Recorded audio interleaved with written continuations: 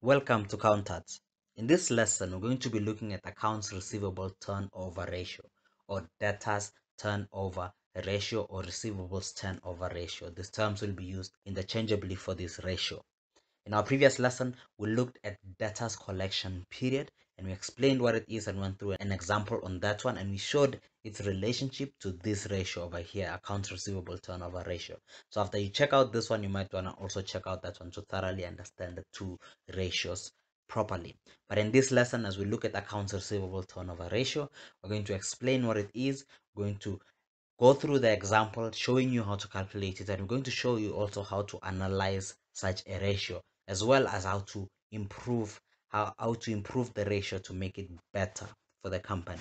But what is accounts receivable turnover ratio?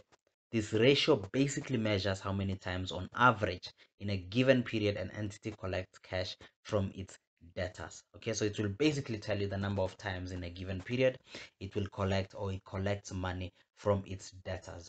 Most likely, when you're calculating the accounts receivable turnover ratio, you're calculating it over a period of a year, 365 days or 360 days. So we are calculating how many times it will collect cash from its debtors in that period in 1 year. Okay, sometimes you'll be calculating it for 6 months or for quarterly, so it depends what the question is, but like I said, most likely you're calculating it for a year. Generally, the higher the ratio, the better it is for the entity, because it means that it is turning its receivables into cash more times in a period. Okay, so the higher the answer is for this one here, it means that you're turning your receivables or your debtors control into cash more times in that period. Okay, this ratio is very key for entities that rely heavily on accounts receivables, that is debtors, for their cash flows. Okay, so if they're relying on the money they're yet to receive from their debtors, if they're relying on that money, this ratio will make the most sense, because they will want to pay attention to how the company is performing with regards to this ratio. The entity should occasionally review its credit policies in order to ensure that its ratio is at an acceptable level. Okay, so this ratio has to do with the company's credit policies and credit terms, among other things. But this one is what will matter when it comes to this ratio, how they adjust their credit policies or credit terms. Okay. Caution should, however, be exercised, because although the accounts receivable turnover may be high, which that's what every entity would strive for, to make it high, the entity's credit terms may appear too strict to customers and potential customers. Customers usually lean towards entities with a more lenient credit terms, okay? With more lenient credit terms. Okay, so what we are saying here is that although we want the accounts receivable turnover ratio to be high, if it's high, it may mean that our credit terms or our credit policies are very strict, and it may appear too strict to some customers that we currently have, or some potential customers who are contemplating using our services. Okay, so if it appears too strict, they may go to other suppliers who are a bit more lenient. So we have to pay attention to that as well. We don't want the A ratio to be just high. We also want to monitor it against the sales that we are able to make, or against the customers we are able to retain, right, in line with those credit terms. I hope it's making sense. So let's go into it. Let me show you what is the formula for the accounts receivable turnover ratio. Well, here is the formula. It's net credit sales divided by average accounts receivable. Net credit sales divided by average accounts receivables. And here we are talking about the numerator being the net credit sales. So we are talking about the sales that you made on credit. Okay, so they didn't pay cash for it, it was made on credit. So you're gonna expect the money to be paid to you by your debtors or by your accounts receivable. Okay, so the net credit sales, remember, we're not talking about the entire sales, because some sales are made on cash. We're talking about only those ones which are made on credit. Okay, so that's the one which is the net credit sales, and we're divided by the average accounts receivable. Okay, and what do we mean by average accounts receivable? Average accounts receivable is accounts receivable at the beginning of the year plus accounts receivable at the end of the year, and we divide that answer by 2. Okay, and by accounts receivable at the beginning of the year, we are talking about the accounts receivable at the end of the previous year, which is the same as accounts receivable at the beginning of this year. Okay, so it's very simple. We'll go into the example and you'll see how that works right now. So let's show you how to do this one. Here's the first example. We're given the company's balance sheet and income statement, or the statement of financial position and the statement of comprehensive income. Okay, so here we have a snippet of the balance sheet or the statement of financial position. We don't need the other parts. You can see we only have the assets portions, current assets and non-current assets. And our income statement is also abbreviated, so we don't need much details. But if you are given the financial statements like this one here, it should be easy for you to calculate your accounts receivable turnover ratio, and I'll show you how to do that now.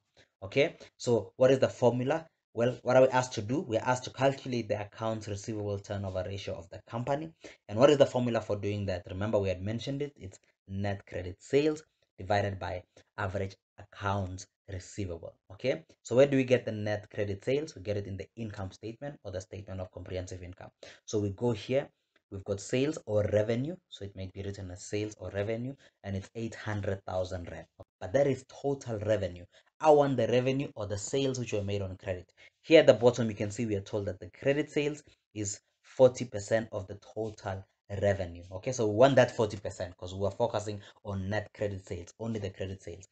So we calculate 40% of 800,000 rand total revenue. And how much does that give us? Well, the credit sales is 800,000 times 40%. It gives us 320,000 rand. That is the credit sales. That is the net credit sales that we put as our numerator. Okay. The next thing that we need to compute is the average accounts receivable. Where do we get that? We get that in our balance sheet or the statement of financial position. And you can see here 2017 is on our right and 2018 is on our left. So you can see here under current assets, we have accounts receivable. For 2017 is 28,000 rand, which is the accounts receivable at the beginning of 2018 as well. It's the same thing. And then 2018, end of 2018 is the 26,000 rand. So we add the two together, 26,000 plus 28,000, and then we divide it by 2 and we get 27,000 rand. That is the average. On average, the accounts receivable is 27,000 rand. So now we have our numerator, which is the 320,000 rand credit sales, net credit sales, and we have our denominator, which is the average accounts receivable of 27,000 rand. So all we need to do is to take the 320,000 rand divided by 27,000 rand, and it gives us 11.85. Okay, now we have just calculated our accounts receivable turnover ratio. What does it mean? Well, the accounts receivable turnover ratio being 11.85, it means on average we collect cash from our debtors or from accounts receivable 11 times in 1 year, or 12 times in 1 year if we round it off. Okay, so 11.85 times in 1 year. That is the number of times we are collecting cash from our debtors. What does it mean? Is it the good thing? Is it the bad thing? Well, like any other ratio, in isolation it does not give you enough information. It does not tell you much. It does not make much sense. It's good when it's comparable. You're able to compare it. Okay, so usually in your question, I'm sure you may be given either the accounts receivable turnover ratio of the previous year, or of the previous year, or of the previous 5 years, and you can see the trend over the 5 years. How has it been performing? Are we collecting the money from our debtors more times or less times? That is what the accounts receivable turnover ratio will tell you. Okay, so let me give you an example. If for the previous year it was 15 and now it's 11.85, that means we're collecting cash from our debtors 11 times this year, while in the previous year we were able to collect it 15 times. That means we are less efficient than we were the previous year. Okay, because the previous year we were collecting it more times. But you don't leave it at that. You have to consider the fact that maybe the company decided to make it a bit more lenient, make their credit terms a bit more lenient so that it can attract more customers. So that is another factor that would lower the accounts receivable turnover ratio. Another way that this is useful is when you compare it to other companies or your competitor or the industry average. So you may be given your competitors' accounts receivable turnover ratio. If yours is higher, you're doing better than them generally. If theirs is higher, they're doing better than you.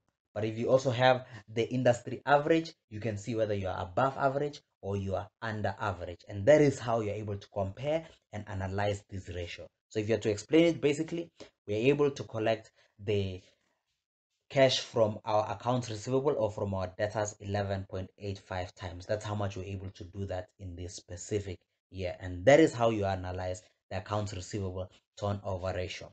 So what if your accounts receivable turnover ratio is too low or it's too high? What do you do in that instance? How do you control your customers or your accounts receivable? Well, here are a few measures that you use to control your accounts receivable, and we mentioned this as well when we talk about the debtors collection period. The exact same measures. These measures are not exhaustive, they're not the only ones, but these are generally the measures that are used to control the accounts receivable.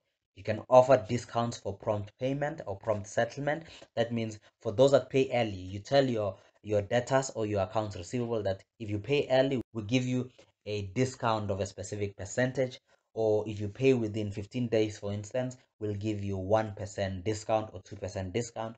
That will encourage them to pay on time or to pay quickly. Another one is to send statements timeously. Send them statements of how much they currently owe. Okay, another one is to use reminder options like emails, so you can send them occasional emails to remind them of the money that they owe you and when the due date is. Another one is to charge interest on overdue accounts. Okay, so if clients or if debtors know that you're going to charge them interest if they do not pay on time, they're more likely to pay on time.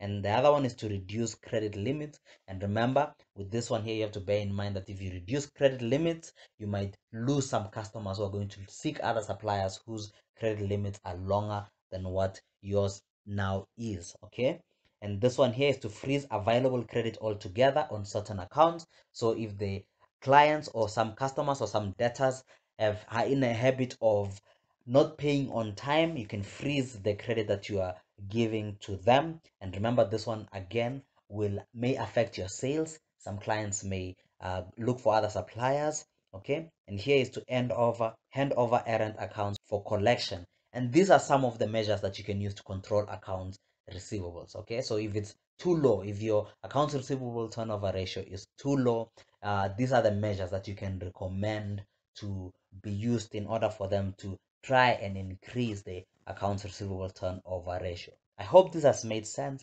I hope you have learned and gained value from this lesson. And if you have, please subscribe to our channel, like this video, and share it to those you think it might help. Till next time, cheers.